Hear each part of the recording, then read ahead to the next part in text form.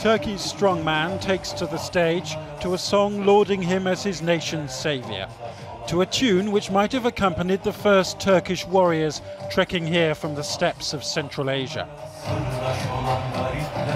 Now aged 64, he's still Turkey's most dynamic leader since Ataturk almost a century ago.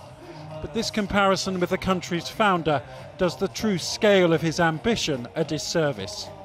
He talks of Sultan Mehmet the Conqueror, of the roads, the tunnels, the airports this populist potentate has given his people.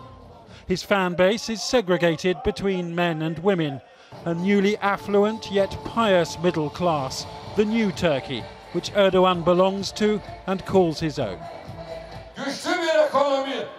For a stronger economy, for national defence, for a secure and wealthy country. Turkey, are we ready for this? Are we ready? The military helicopter overhead is for the president's security after a coup attempt 2 years ago. Since when Erdogan has ruled by emergency decree, his power never greater.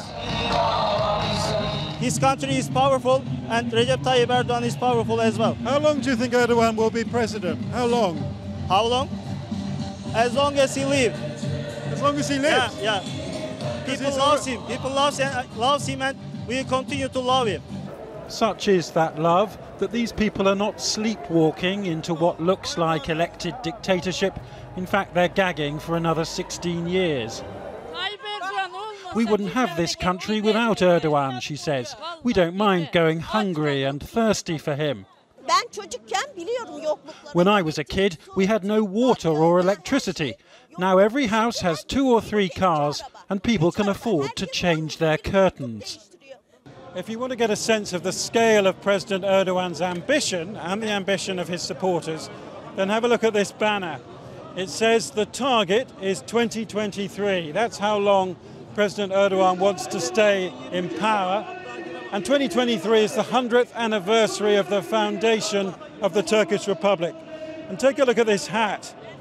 It says, we are the grandchildren of the Ottomans. That's how these people and President Erdogan see themselves, as the grandchildren of the Ottomans, the people who have restored Turkey to the greatness that existed before the Turkish Republic was even founded.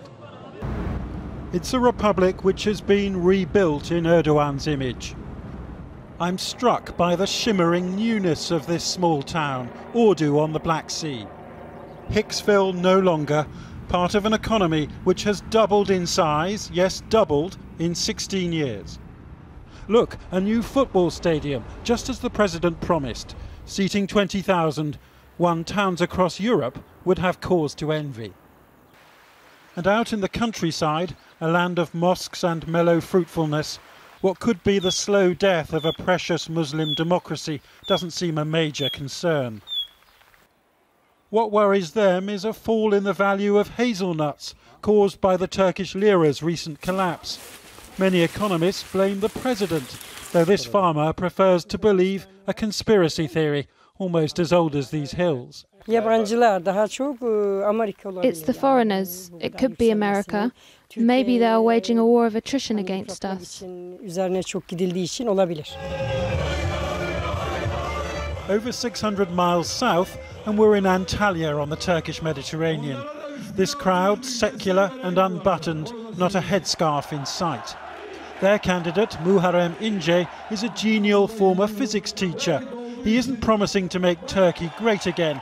Far from it, just trying to get it back to a normal parliamentary democracy. So tamam, or enough, of Erdogan. The president can't govern any longer, says a woman in a plunging ball gown. Something's gone very wrong. Something needs to change, says another. Turkey wants something new. It's possible all this is a figment of Turkey's democratic imagination. Mr İnce struggles for live airtime, and most media outlets are under the president's indirect control. Though this man has galvanized the opposition as no one has before. Kazanacak mısınız? Kazanacağım. Heyecanı görmüyor musunuz? Sokaktaki bu değişim sandığa yansıyacak. Bundan hiç kuşkunuz olmasın. Öyle mi? Kesinlikle. Sayın Erdogan. Teri boşuna mı akıtıyoruz? Evet. Sayın Erdogan hakkında ne düşünüyorsunuz? Erdoğan güzel bir emeklilik geçirecek. Benim Cumhurbaşkanlığımda rahat edecek. Güzel bir emeklilik. İnsan hakları büyük problem Türkiye şimdi. Hallederiz, ufak iş onlar. Kısa sürede yargıyı bağımsız haline getireceğiz. Hukuk devleti olacak Türkiye. Fighting talk, though maybe Turkey's ship has sailed already. The Ottomans are back, making angry noises at the gates of Europe. And if you hadn't noticed, it's not just here that authoritarianism sells.